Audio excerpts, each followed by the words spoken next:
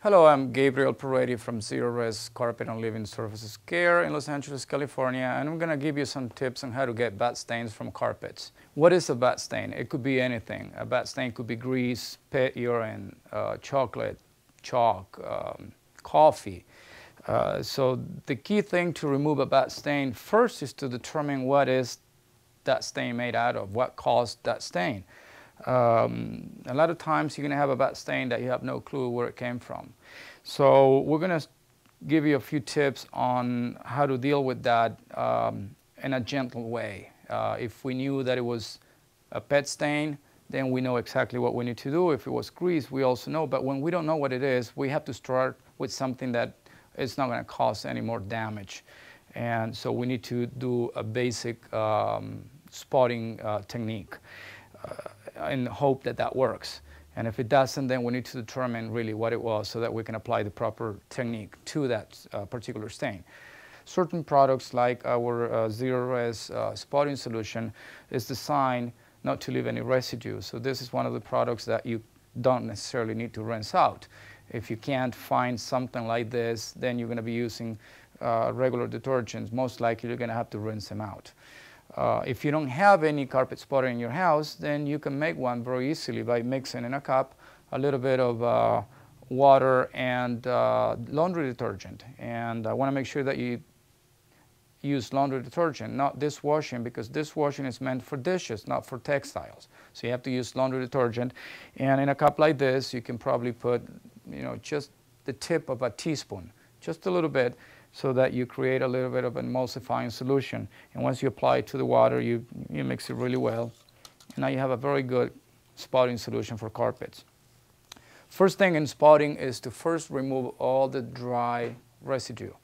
Whatever is dry, you want to remove it in dry state. You don't want to re-wet it because then you make it go deeper into the fibers.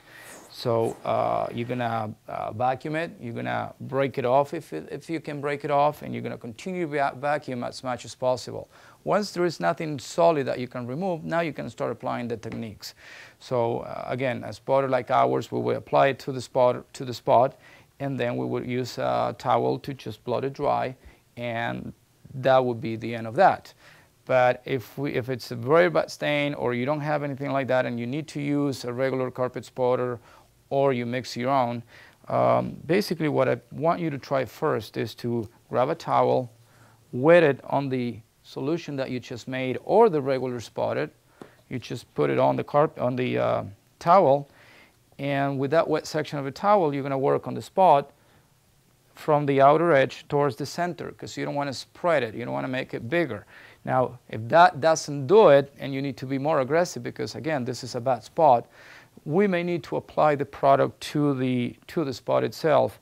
So when we do that, we're going to put it on, we're going to mix it in, and then we're going to grab, again, a towel, we're going to blot it dry and see what the result is. If we have achieved what we're looking for, which is the removal of the stain, then we're going to need to rinse that out. And to rinse that out, we're going to need to use water and our wet and dry vacuum. And basically right now, all we need to do is just rinse it with the water and the vacuum. And we should probably repeat this process 3-4 times until you don't see any more suds coming out of the carpet fibers. One extra step, and that is if you grab a towel and you fold it a few times to make it thick, you set it on the area that you worked on, and then you put something heavy on, like a phone book. You leave it there about 24 hours. And the whole idea of having this here is that any moisture and residue that might remain there, as it wicks up during the drying process, the water will go up the fibers to the tips. It will continue to wick into the towel. And if there is any residue, it will be absorbed by the towel. You won't have it at the tips of the fiber, creating a spot that reappears on you. So this is something very important, to have it there for at least 24 hours.